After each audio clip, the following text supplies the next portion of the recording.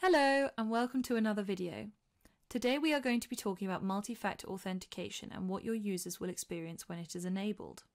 Multi-factor authentication is exactly what it sounds like. It enforces that when you log into Salesforce, you will have to verify your identity to make sure that it is you logging in.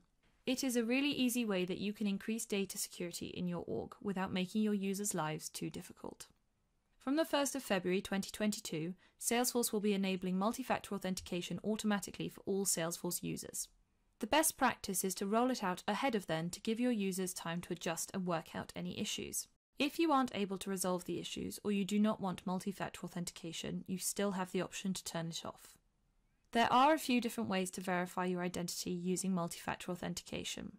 The Salesforce Authenticator App, a third-party authentication app, or a U2F or Web Authentication Security Key.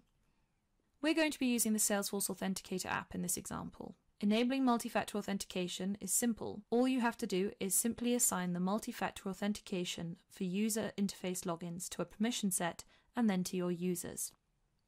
The first step is downloading the app. As mentioned before, there are multiple authentication apps you can use, but if you would like to use the Salesforce Authenticator app, scan the QR code to download the app from either Apple or Google stores. Once the app is downloaded, we need to start using the app and our login screen at the same time. Open your login screen and enter your login credentials.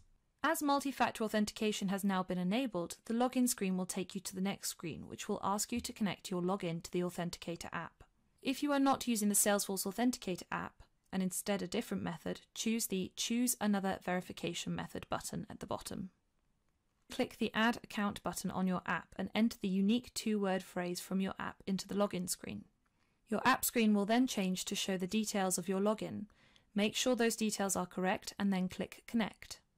You have now successfully connected your authenticator to your login and you will now be able to log into Salesforce. Now, whenever you log into Salesforce, you will enter your username and password as usual, and then a prompt is sent to your Authenticator app. The prompt will appear in the app and you can confirm that it is you logging in.